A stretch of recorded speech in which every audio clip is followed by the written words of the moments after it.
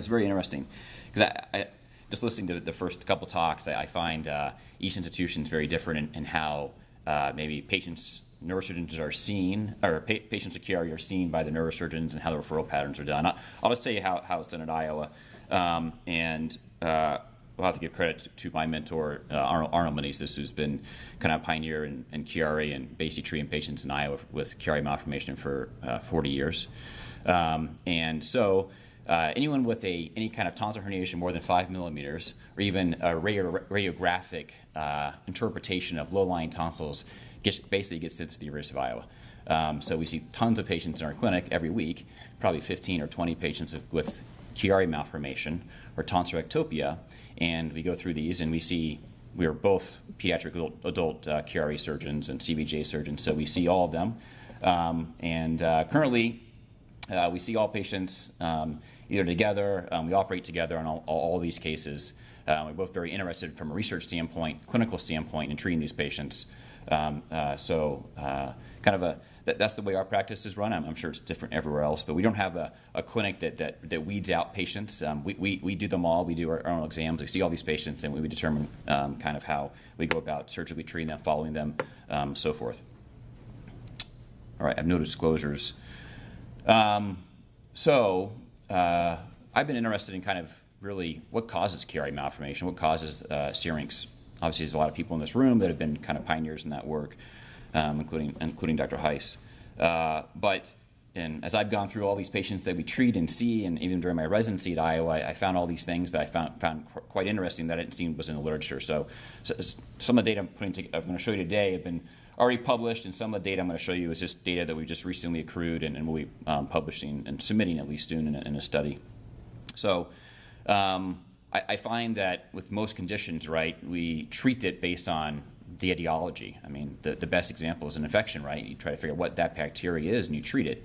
Well, interesting with Chiari, we've kind of skipped that point. You know, we found out that posterior fossa decompression works really well, and so that's been applied to everything, but we don't really know what we're doing exactly and what really causes the tonsil herniation and the syrinx associated with it.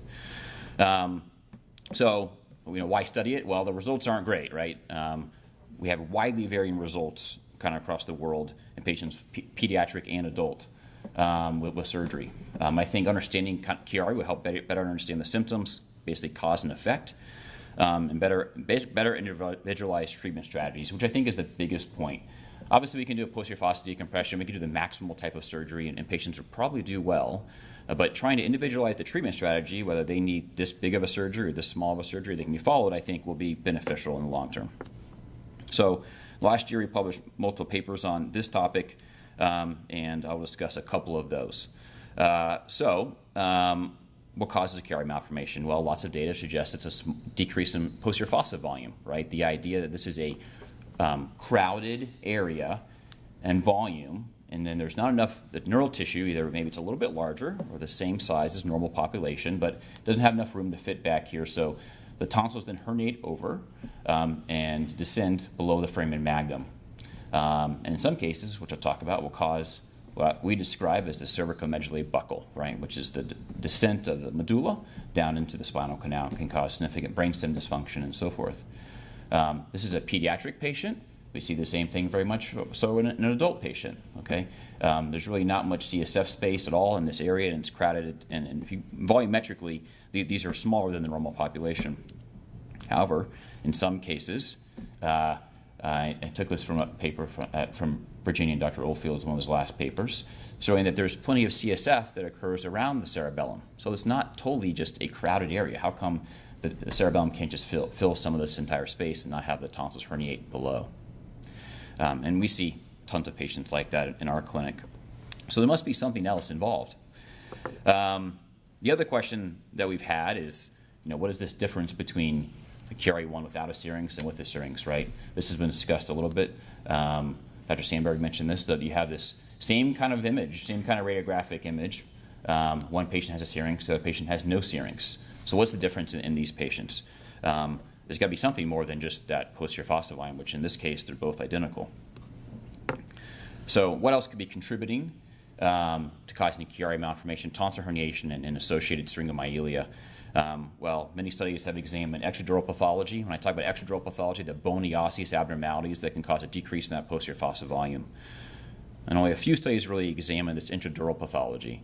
So Dr. Oakes, Alabama, described the arachnoid veil. Dr. Manise described this arachnoid veil as well in 2004, but really hasn't been a systematic analysis of this pathology that occurs inside and around the cerebellum and the foramen magnum and the outlet of the fourth ventricle in patients with Chiari. So we had this hypothesis that really intradural pathology plays a role in the cause of Chiari, tonsil herniation, and Chiari-1 associated syringomyelia beyond just a smaller posterior fossa volume. So it was a methods prospective study done starting in March 2003 to 2016 and recorded all these intradural pathological entities, observed which pathologic entity obstructed CSF flow channels, and then looked at incidence across age, degree of tonsil herniation, and then with or without syrinx. And this is statistical analysis using univariate and then multivariate analysis. So, some of the positives about this is that Dr. Manise and I, we see all the patients at the University of Iowa. So it's a two-surgeon approach. We both do surgery identically. We both observed all this. I learned basically everything from him in terms of surgery-wise. So this is our cohort at the University of Iowa. So 389 patients from March 2003 to 2016, 379 patients. So a couple of these patients had obviously two surgeries. We do a variety of different approaches to this to treat Chiari because they have different types of pathology. And the ones we're looking at here are just these first-time posterior fossa, but a combination of extradural decompression, which is the bony decompression people talk about, and then this intradural decompression and duroplasty. So we describe this intradural decompression as opening up the intradural pathology and the adhesions that we see there.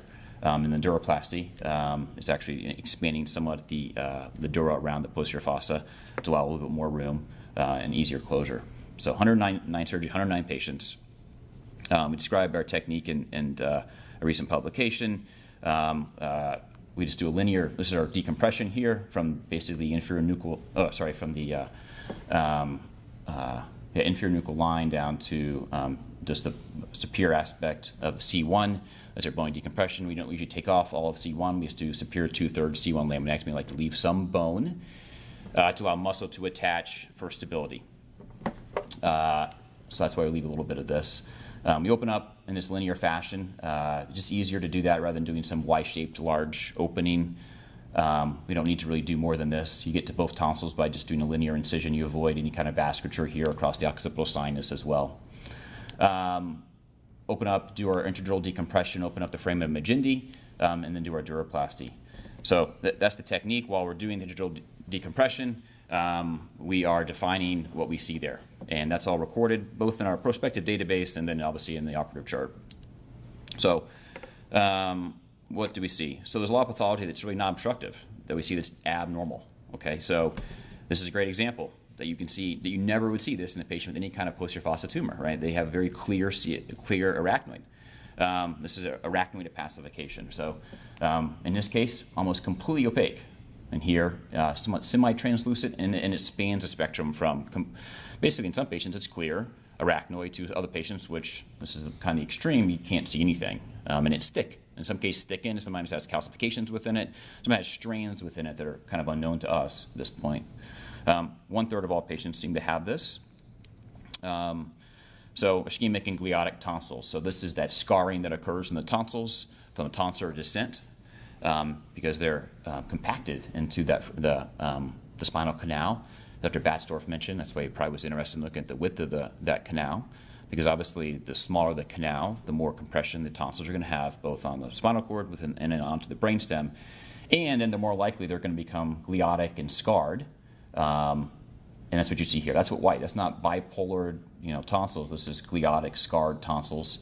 You can see some adhesions and arachnoid adhesions, which I'll show later. Another example.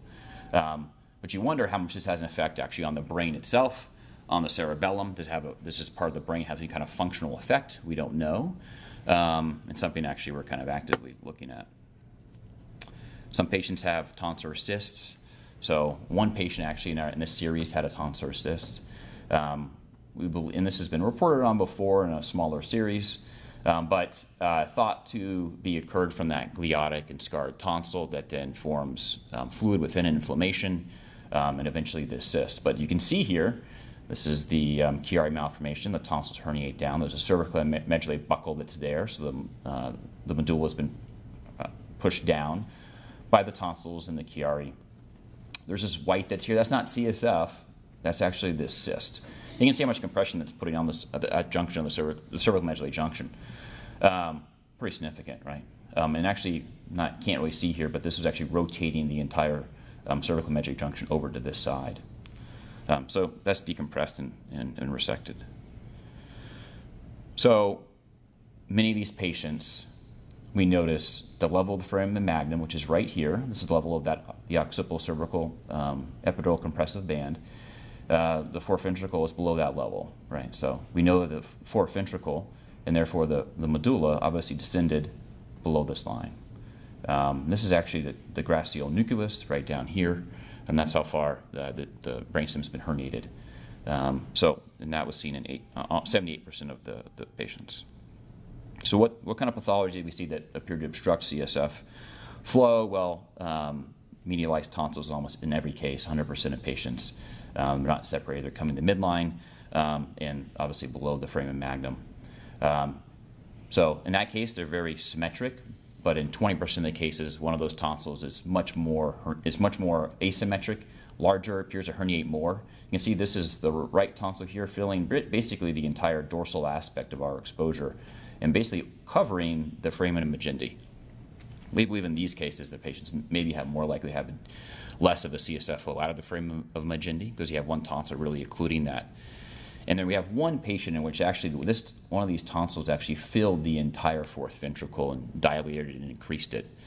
We had to pull the tonsil out of that fourth ventricle then to actually achieve a good decompression. Usually these intertonsillar and tonsil to brainstem cervical medullary junction adhesions. So they can be thick in this case, they can be thin and strand-like, but they appear to be holding the tonsils down and inferiorly, preventing probably a rise of the tonsils and movement. And you can see here after decompression, this is where the fourth ventricle is, how much higher that is, and how high up it is. This occurs in 85% of patients. And then in some cases, about 40% of patients, the opening of the foramen magendae, which is seen here, you have a veil as well, which I'll talk about in the next slide. But you have these two vermian pica branches that are going in there, and appears also to obstruct the flow out of the foramen magendae. These kind of aberrant vessels, we treat that by kind of cauterizing the tonsils, opening up these adhesions, and then by cauterizing the tonsils out, it'll pull these vessels away from the opening of the foramen magendae and allow better flow. So, the arachnoid veil, which has been described before by Arnold Meneses and Jerry Oakes, we looked at, and we found a much larger percentage in our patients in this prospective study. So 60% of patients. Doesn't mean there was a complete veil in these cases, and we describe it in different ways. So there's a complete perforated inferior 2/3, inferior 1/3 types of veils. Overall, taking all of those, patients with a syrinx, 60% of patients had that. Without a syrinx, 1/3. This is a 6-year-old girl with Chiari Malformation Syringomyelia, obviously very large syrinx. And this is her intradural pathology. She didn't have that many adhesions. She had these symmetric medialized tonsils. But opening up, you see this almost complete veil. And here's the kind of steps that we kind of take to open this up, and you can see this glisten of CSF that's there. And this is kind of a video just kind of illustrating kind of the CSF kind of almost being held back by this. And once you open this up, you can see the CSF flowing very well now through the foramen. You can see how much more CSF is here. We open this up kind of a stepwise fashion and using bipolar and scissors, micro scissors obviously underneath the microscope. We use the microscope for all of these cases. I think it helps define the intradural pathology. You can see the CSF now flowing much better, than before, which you really couldn't see. So again, we did univariate, multivariate statistical analysis for this study.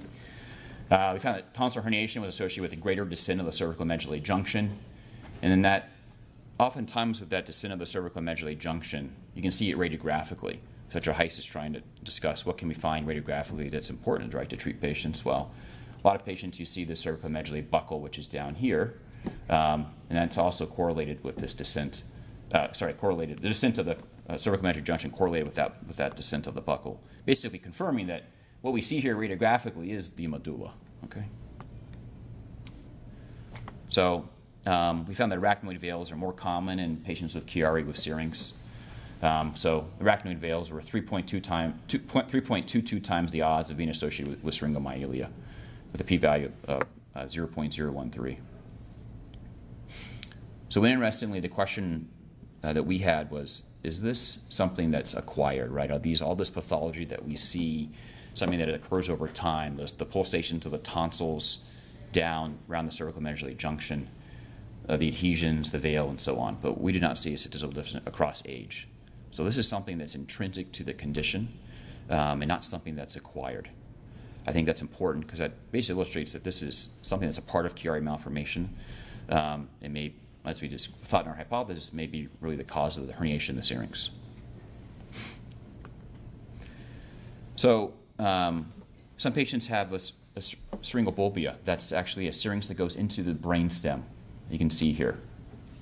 This is the syrinx here. Syrinx goes up in the brainstem, and then in one case, obviously quite severe, it goes up into the pons, midbrain, thalamus, even into the brain itself. 9 of these, we have 13 patients. So these are actually pediatric patients. We have more adult patients. We haven't published that yet, but 13 patients overall. 9 of those patients found to have arachnoid veil. These patients have the most severe intradural pathology that you will see, scarring, adhesions, and so forth. Almost all these patients should have an intradural procedure. So conclusions and clinical implications, well, this intradural pathology is associated with Chiari malformation in many forms, and probably not as recognized as previously stated. Arachnoid veils, they obstruct CSF flow, significantly more common in patients with syrinx, and may play a role in Chiari-1 associated syringomyelia. So we still say that opening the door and ensuring outflow from the foramen Magendie may lead to better outcomes in patients with syrinx and Chiari. So this is new data, and it's not been published yet, but we submitted it, so I felt comfortable showing that here and sharing it. And I think it's interesting that something that we've observed in all our patients. So fourth ventricle volume and Chiari malformation, and this is Ann Osborne's classic neurodiagnostic textbook on Chiari malformation, states that the fourth ventricle is small but normally located. And that's the idea behind this crowded hypothesis, right? That you just have crowding in the posterior fossa and the fourth ventricle is small. Yet how many times do we see patients when the fourth ventricle is much, much larger than it should be? It's not. So we looked at this in all our patients using volumetrical analysis of the fourth ventricle. And it's enlarged in patients with Chiari malformation. So we took normal controls, age matched them, gender matched normal controls. This is here. So fourth ventricle volume in patients normal is around here. Chiari malformation, the fourth ventricle, is much higher. And you can see there's a variation, of course, and there's no doubt there's going to be that because it's a heterogeneous condition. Interestingly, you would think, okay, the larger fourth ventricle is a hydrocephalus. No, actually the lateral ventricle volume actually is smaller in patients with Chiari malformation in this study compared to patients' normal population. This is 70 patients, so it's not a small number. You can see here, look how large this fourth ventricle is. You can almost imagine if this was normal size that the tonsils probably wouldn't be down in this, they would probably fill some of this space. Just suggesting again that maybe the cause of this tonsil herniation is more intradural pathology in a veil, pushing the tonsils down rather than just a smaller posterior fossa. You can see a CSF behind here. So it's not this crowded idea, not that crowded hypothesis, in not every case at least. There's a huge variation in these patients. This is a pediatric cohort of what the fourth ventricle looks. Yeah, it can be small, as Dr. Osborne has stated in her textbook, but you can see how much bigger it can get in some patients. And this correlates with tonsil herniation. And this is adults. Same kind of idea. You can see how much it herniates here and how big the fourth ventricle is. And you can see this kind of gradation. Interestingly, in some patients, if we do decompression, the fourth ventricle will get smaller. Not every patient, so we're still looking at that. I think this all brings in the idea of, what's going on in the cerebellum and what kind of effects that may have actually on the brain itself, which is interesting. So, acknowledgments. As I said before, Arnold Manise has been a mentor of mine. This is also one of our colleagues in pediatric neurosurgery, Saul Wilson. And I'm very interested in the cerebellum, how it functions and correlates with the brain. And so I have multiple people that I work with studying this. This is one of the residents who did all the work on the volumetric analysis, Scott Seaman, and then Dan Trinell is a neuropsychologist who's working with us. And Janita Kam is also a neuropsychologist, and John Lemmy, who's also very interested in the cerebellum and psychiatric conditions. So, thank you.